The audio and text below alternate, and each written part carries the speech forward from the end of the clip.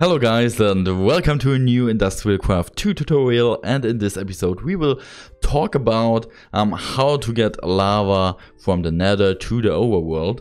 And I already made a tutorial about the pump from Industrial Craft 2, and how to build the pump is by 4 universal fluid cells, 2 mining pipes, 1 tree tap, 1 basic machine casing and 1 electronic circuit. And our pump needs to be powered by a bed box with a glass fiber cable, for example. And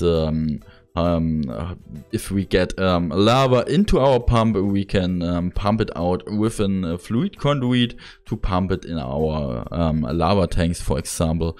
And that's our setting. And I will increase my my tanks on this way, and will place now my pump.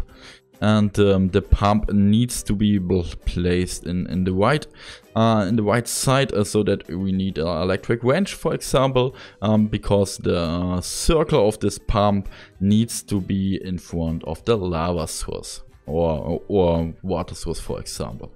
And with a right click we can see the interface of the pump, and there's some lava pumping in, and through the connector from the conduit it's pumping to our tanks.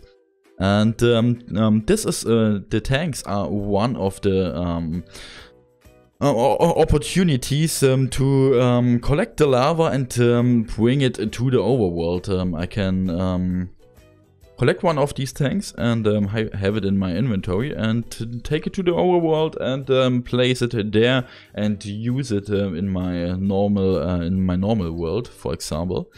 And that's one of the possibilities, and we have also the possibility through the Tesseract. In all the Minecraft versions, the Tesseract comes through the mod thermal foundation, for example. And another opportunity is to do it with an storage system like refined storage or applied energetics. There are machines who are connecting to several to different worlds and zones, like Nether or overworld, for example. And the last possibility is, in my opinion, the dimensional transceiver, for example. I already made a video to the dimensional transceiver from Ender.io.